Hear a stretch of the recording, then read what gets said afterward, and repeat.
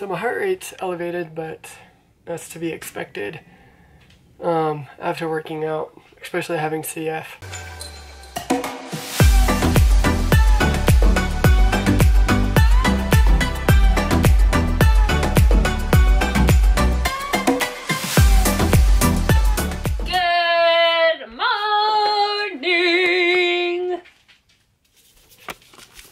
So as you guys know, Kelsey is trying to get healthier with her keto diet.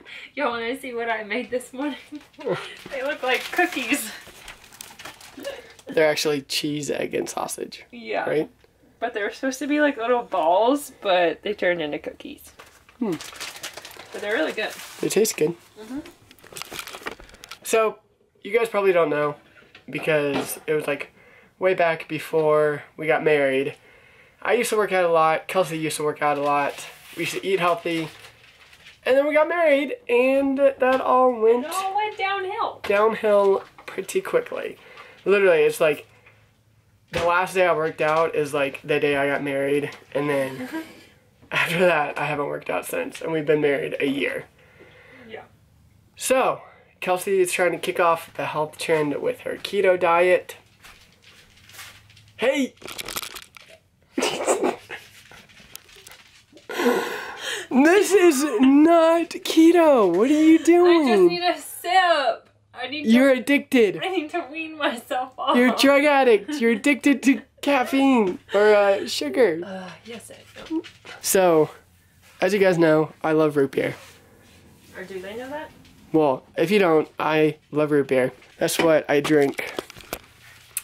A lot of the time, the reason why I have my shirt off is because I'm about to do before pictures, so that is why I have my shirt off. But anyways, I drink a lot of soda, and Kelsey watched a video about the keto diet saying sugar and carbohydrates allows infection or cancer cells to, it feeds cancer cells and infection. And I know sugar feeds infections, and if you guys know, with CF we always have infections, so I'm going to try to cut out sugar. What? I didn't know this. Yes, I'm telling you now. I'm going to try to cut out sugar, and I think that's all I'm going to try to do for now. But as you know, with CF, it's like really hard to maintain and gain weight. So cutting out a lot of the things that are high in calorie will be difficult, because it's the things that help me keep weight on. And I know that eating healthy, you can still maintain and keep weight, but it's just a lot harder. I've tried the paleo diet, and I lost a lot of weight, and that's not what I want to do. So for now, I am going to try to cut sugar off, and I am going to do the 200 push-ups a day for 30-day challenge. And I'm going to do 10 push-ups a day. 10 push-ups a day. Hey, that's a lot for these noodle arms. I'm not going to show you guys on a daily basis like my push-ups and all that. After 30 days, I'm just going to do a video, hopefully seeing some awesome transformation from day 1 to day 30. I have done this, I haven't done this technical like challenge. I kind of just started doing push-ups. I didn't know it was a challenge, but I started doing 100 to 200 push-ups and 50 to 100 pull-ups a day. And I got, like, it seemed like the best shape of my life just in 30 days. So hopefully, I don't have somewhere to do pull-ups in the RV yet. So yeah, I'm gonna start that today. Do 100 push-ups now, and then 100 push-ups before I go to bed. I'll probably do sets of 20. If you guys watch the vlog, I've had weird heart problems, and it might be because of all the sugar that I drink. My heart problems have caused me to stop working out, because after like 30 minutes of working out, I literally feel like I'm gonna pass out. I checked my blood sugar and my blood pressure, and everything checks out, and the doctor can't figure out what's going on. I have yet to see a cardiologist, but I need to. But yeah, after I work out, I get really, really fatigued and feel like I'm gonna pass out. And nobody could tell me what it was, and it kind of stopped me from working out.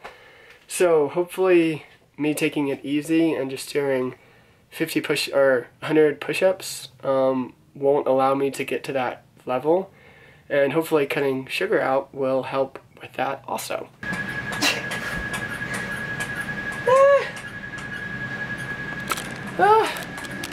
I'm so out of shape. Probably makes a difference that we're 5,500 feet above sea level here. The last time I worked out was in Sarasota, Florida, which is like at sea level. So there's probably a difference working out here than it is Sarasota. Got it, come on. 6. 7.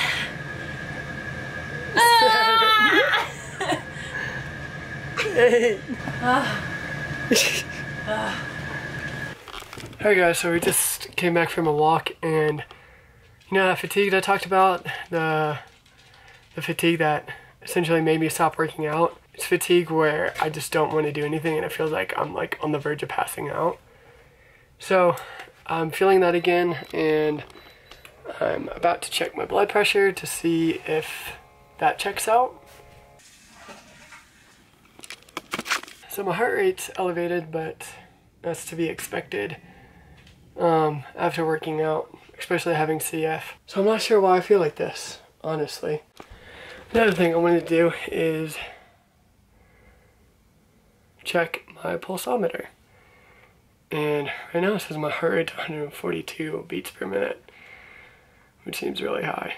Yeah, so now it's down to 120. So about what the blood pressure monitor said, and my O2 is at 90. So I don't know what it is. Ever since coming to Colorado, my O2 has been like 93-ish. Usually it's like 95 to 96, but it seems like in Colorado it's been lower, which is to be expected, I think. But I don't know. Don't know what it could be.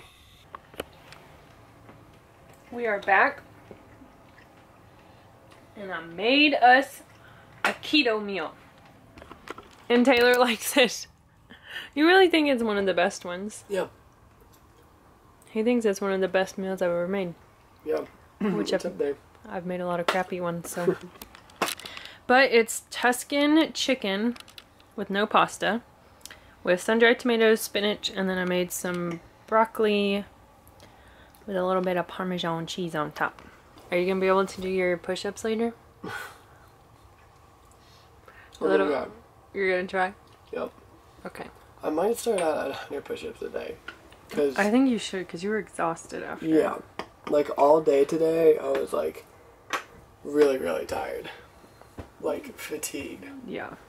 Alright guys, so we're gonna go ahead and call it a night. If you did like today's vlog, give it a thumbs up. Don't forget to subscribe, and we will see you tomorrow. Where's little Rusty boy? There he is, my daddy. Are you over here? There she is. Hello, pumpkin.